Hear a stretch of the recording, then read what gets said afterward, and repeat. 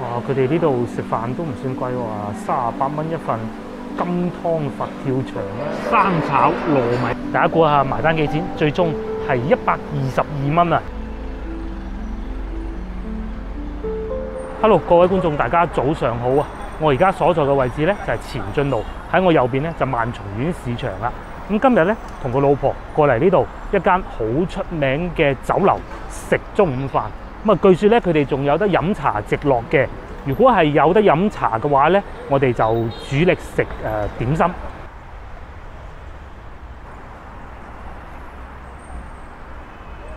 大家估唔估到我哋今日去邊度啊？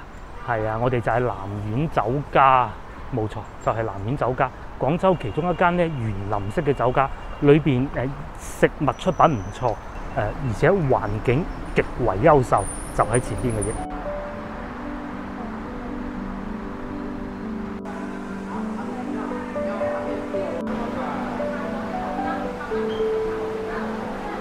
哇！佢哋呢度食飯都唔算貴喎，38蚊一份。 金湯佛跳牆啦，甚至乎呢啲生炒骨都係68啦，黃金奶卷78嘅。哇！呢個鐘數咧12點半啊，飲茶嗰度咧超多人。咁既然攞咗飛啦，都等啦，係嘛？咁啊睇見咧呢度最多人就係飲茶，咁我哋慢慢等下先。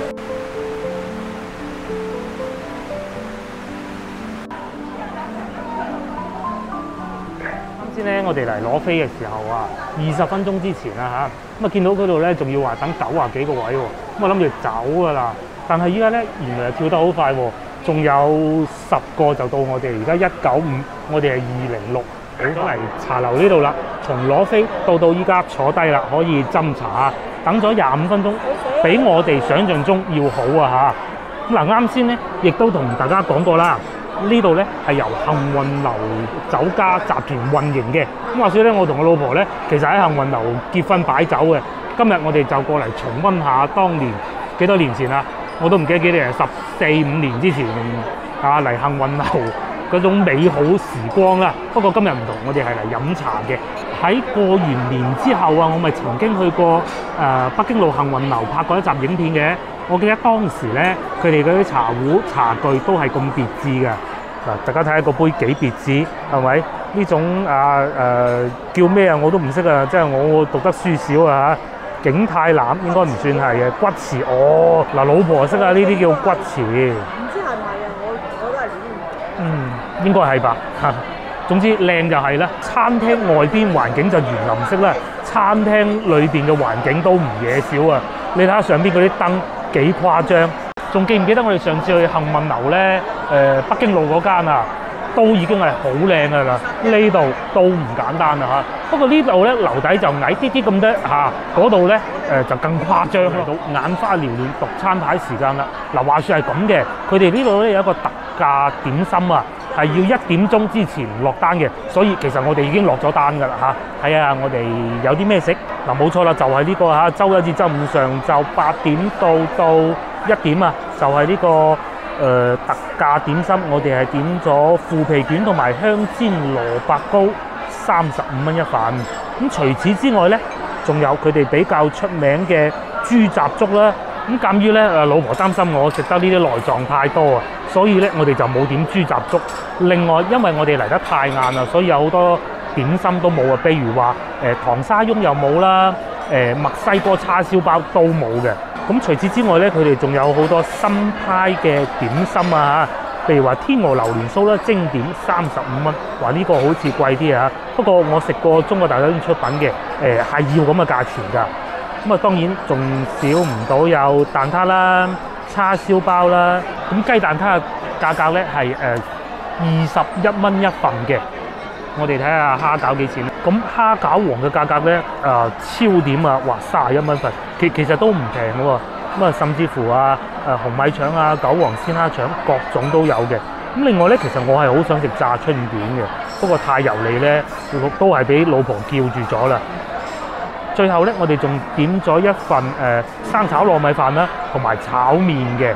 因為中午嚟咧肚餓啊，所以要食多啲啦。我哋第一份點心已經送咗上嚟啦。 大家睇下呢個係咩？呢個叫做呢個叫咩？紅豆餅。哦，呢個點心嘅全稱咧叫做紅豆窩餅啊，外邊嗰啲應該係麵包糠嚟嘅啊，俾觀眾笑咗好多次啊，又從甜嘅開始啊，唔理啦，試試佢啦！呢個咁有特色嘅點心係最緊要就唔好太甜，佢呢個應該係炸過嘅嗱，不過睇上去啊唔算話一撳落去咧就出油嗰種咯。第二道送上嚟嘅點心咧，都唔知算唔算點心，生炒糯米飯。而我咧就繼續食埋呢個紅豆餅啊！嗱，真係唔好意思啊，俾我咬咗一啖。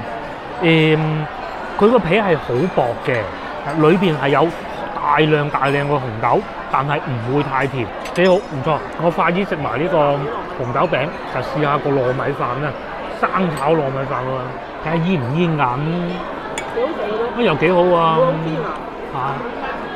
上一次咧，我哋咪去過惠州食個糯米飯咧，其實嗰個幾好啊，但係咧嗰個就味道淡咗啲。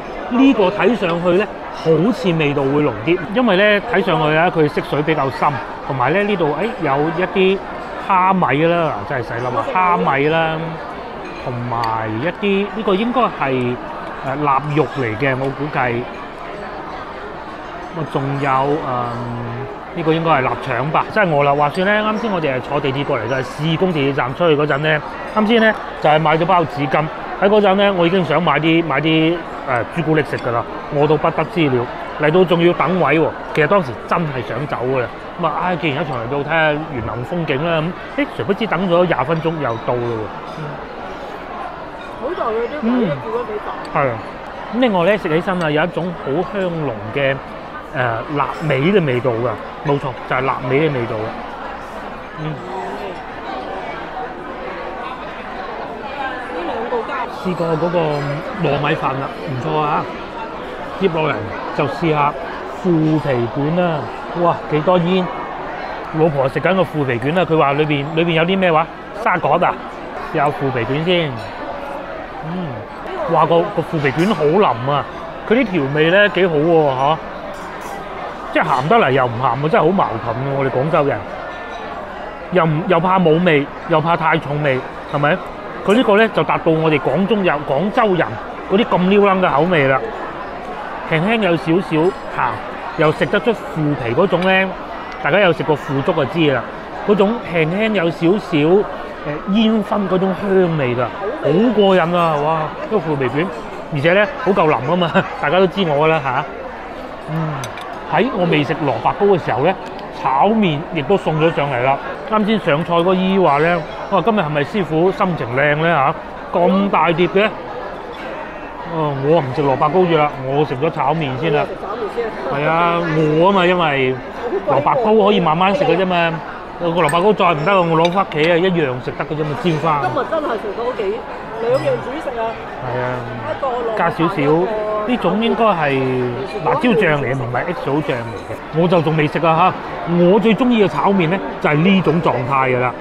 有少少蛋絲啦，不過如果係我自己炒咧，蛋絲會金銀啲咯嚇，即係有少少蛋白啦。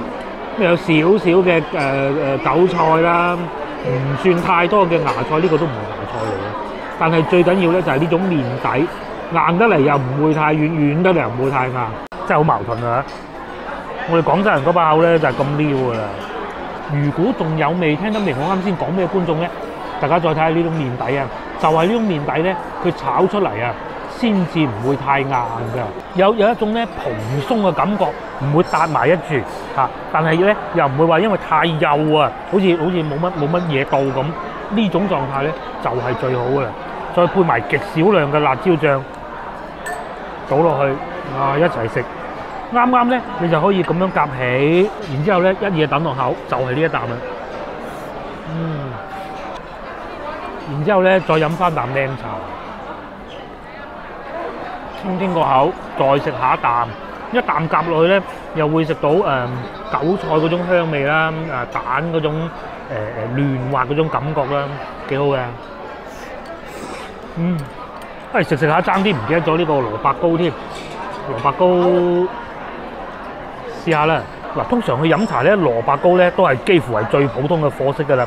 但係點樣將個蘿蔔糕做到普通貨色又唔普通咧？嗱，我又真係試下佢做得好唔好啦。我食過最好食嘅蘿蔔糕咧就係我阿叔煮嘅，係啊，我阿叔煮蘿蔔糕可以攞去賣啊。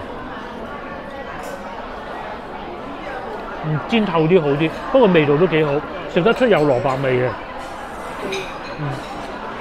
都可能我哋後生咧中意煎透啲啊。我認為一件好食嘅蘿蔔糕咧，係一定要有好濃嘅蘿蔔嘅味嘅。咁然之後咧，佢係好足嘅蘿蔔嘅味喎。大家睇下裏邊幾多蘿蔔，係咪？雖然咧蘿蔔係平價嘢嚇，但係咧切嗰啲心思先至係功夫嚟嘅。整嗰啲人會整到好削嘅，你知唔知？一味靠加粉落去，但係你一加粉咧，佢就會實，就會變到冇蘿蔔味嘅。呢個有蘿蔔味。嘢咧，因為佢蘿蔔本身大量都係水嚟啊嘛，你就唔可以再加水啊！你用嘅係蘿蔔自身嘅水，咁你先至夠蘿蔔味，即係嗰啲蘿蔔水啊，開翻粉嚟，因為你要煮啊嘛，煮咗佢會出水啊。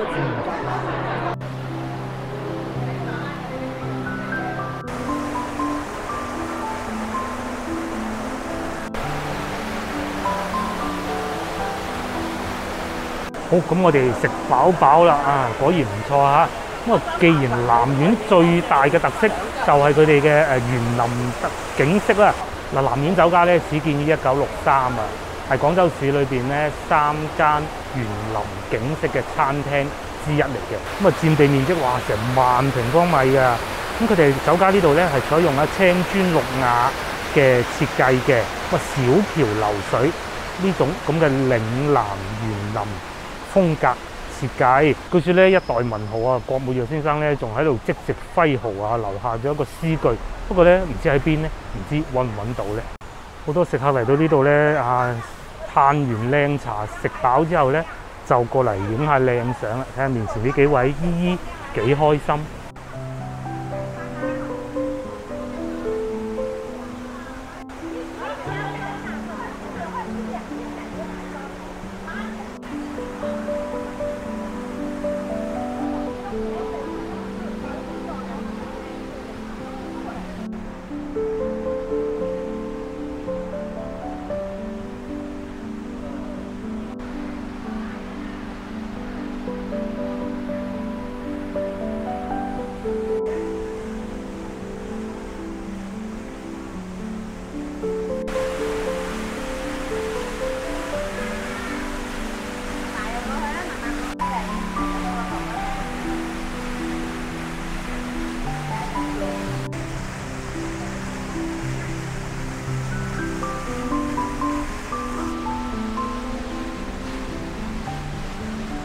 話說咧，上一次同屋企人過嚟，當時係夜晚黑嚟，應該係我啲姑姐喺外國翻嚟嘅時候，同佢過嚟食飯啦。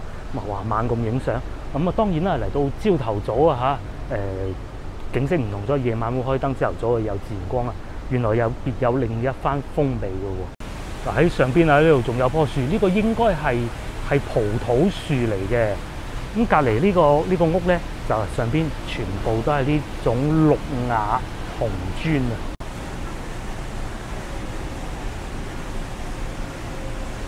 咁話說南園酒家咧，同泮溪啦、北園合稱為廣州3大園林酒家之一㗎。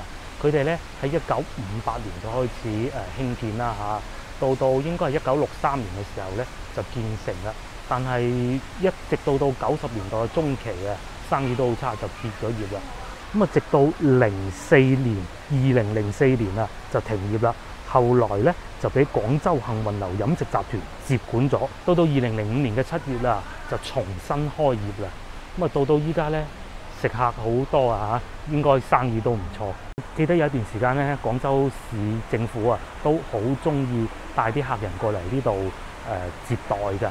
可見啦南園酒家佢嘅地位喺廣州真係好唔同嘅。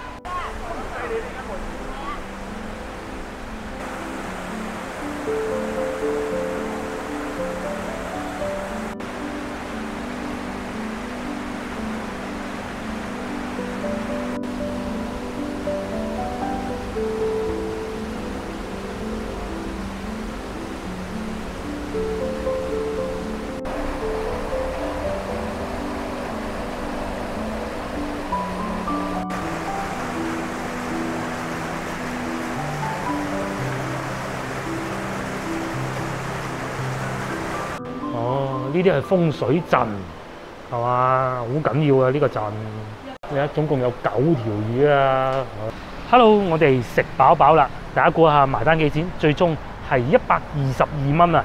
性價比都好高喎，即係當然你話同琴日嗰啲比咧，你又冇辦法比得到嘅。但係佢哋呢度嘅服務又好啦，環境又好啦，食物嘅質素啦，各方面都係中上水平嘅，我覺得。因為咧有啲茶樓咧，譬如話佢雖然平啦嗬，咁但係可能環境相對會爭啲喎。